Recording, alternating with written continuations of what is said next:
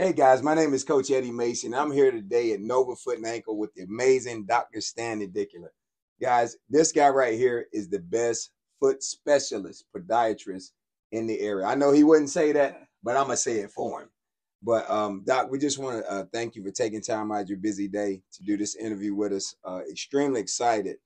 Um, how did you become a doctor in this space and what was kind of your passion as it relates to Nova Foot and Ankle? Yeah, I think the main thing is that how I got into it. My grandmother, she was a diabetic, Oh wow, and so because of diabetes, it caused a lot of foot and ankle complications, and they developed something called neuropathy, and so wow, loss of feeling. So she did end up having some complications, and I was very close to her, so I used to visit her in the hospital all the time. And from there, I got to see multiple specialties, kind of work on her wow, in the hospital setting, and so that's when I started to develop my interest in foot and ankle and got to shadow some doctors wow. that way. I never even knew that. Right, I just learned something new today, and I've been knowing this guy for a minute. Um, but man, like obviously you work with people from all walks of life, from all ages. You actually work with my son who plays at the University of Maryland. Great work with him. You looked at his he has some plantar fasciitis.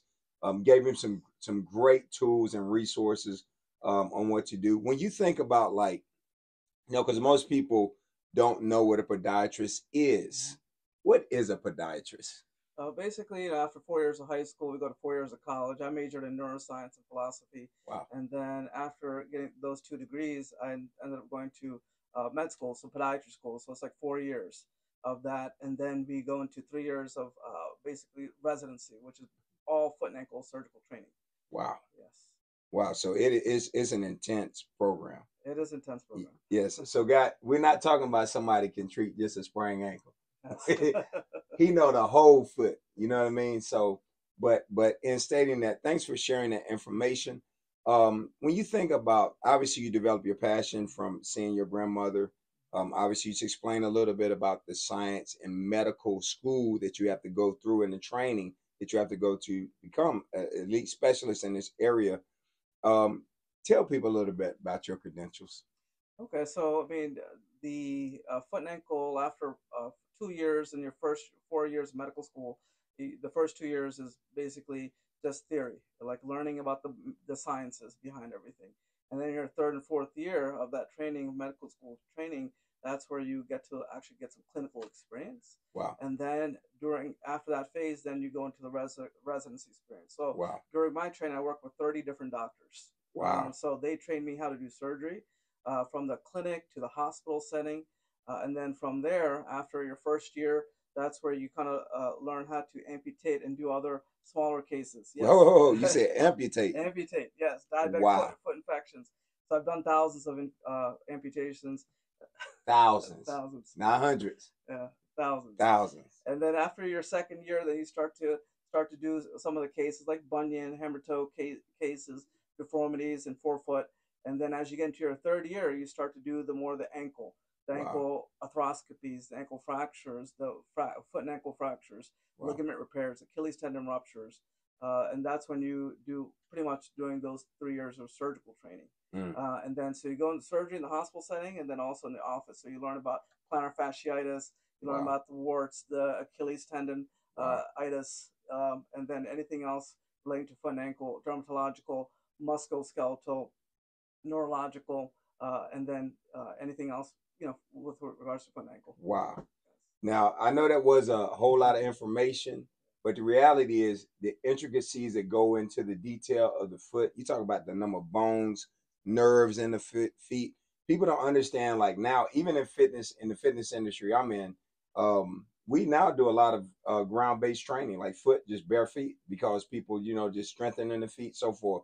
When you think about like um, something that people could do in order to prevent some of obviously there's issues that arise, right? What are some things that you would suggest as a proven medical specialist and surgeon? What would you suggest some things that people could do? Yeah, I think also because I treat a lot of athletes, such as your son, and many in the Northern Virginia area have a lot of stress injuries, or Mm, they may have issues that are more rather than infections and poor health. Yeah. I would say with that, I think making sure good supportive shoe gear. Also, when you are going to the gym, because I go to your Yep. gym, making sure that you have good flexibility, strength, in Yes. order before you just jump in. So if you haven't trained before, and before you kind of jump into running 3 to 5 miles, starting slow and kind Got of it. working your way. And I know because I was not fit before I came to you, Understood. and because of the training that you were able to help me, for instance, kind of slowly integrate. And you Modify. kind of knew where I need to kind of step into and how much I was able to do. And then by doing that, I think slowly entering into training, if you are going to be doing a marathon, just slowly stepping it up, and then wearing good appropriate shoe gear. Got it. I think those type of tips can be helpful. Yes, sir. Thank you for that. Yes. Stretching. Yes. When you think about stretches, what's one stretch that you would be like, this is one stretch everybody needs to do? Yes. So with regards to stretching, I know a lot of people, they're trained to stretch beforehand, Yeah. which is good, but also afterwards too. I think stretching afterwards will be definitely critical because your muscles are warmed up, and then doing those type of stretching afterwards, cooling down.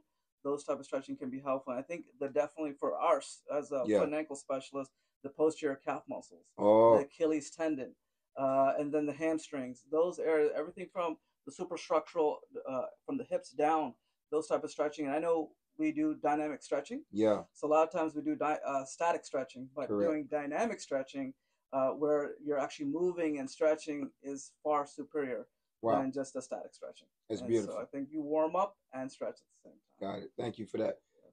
I hope you guys got this. Now, we're two men of great faith too. So faith is a paramount. You have a beautiful family, two amazing daughters, a wonderful wife. Faith is like something that I know is near and dear to your heart. What would you want to share to the audience today? Just something that from your heart. Well, Jesus says, "I'm the way, the truth, and the life. No man comes to the Father but through Him." And so, definitely, faith played a big role in my life, and without Him, nothing is possible. So, my motto when I was in college was, "Anything is possible with God." Yes. So, my friends who were of different faiths, they knew that about me, and just living out that faith, in this world. So, for me, I know 5, 6 months ago, or actually a couple of years now. Just posting stuff on Facebook, Instagram, LinkedIn, just not being ashamed of the gospel, just being able to share how God has worked in my life and being a testimony for Him, and this practice, and living, being a mission field to be able to share the gospel and kind of share what God has done for me. So there's opportunities in my practice where I help patients physically, but also there's when I get to know them, God, the Holy Spirit allows me to kind of share the gospel with them. Amen. Amen, man. And when we're going to keep being champions for Christ, and we hope you guys will continue to be champions in your endeavors in life. Continue to keep God first in all things. Christ is the center. He is the center. He is what keeps us focused and trudging forward towards godly purpose in life and mission.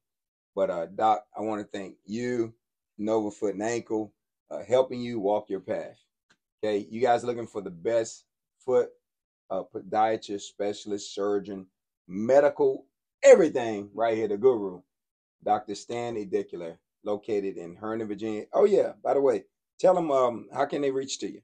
Yeah, so our office, we're www.novafootanankle.com. So we're located in Herndon and also Springfield, Virginia. So 2 office locations. Awesome. Hey guys, we hope to see you soon. And thanks for this fitness interview with Mase Training 2.0. Dr. Idiculla, thank you so much, brother. Love you. Thank you. Appreciate you. I appreciate you. God bless.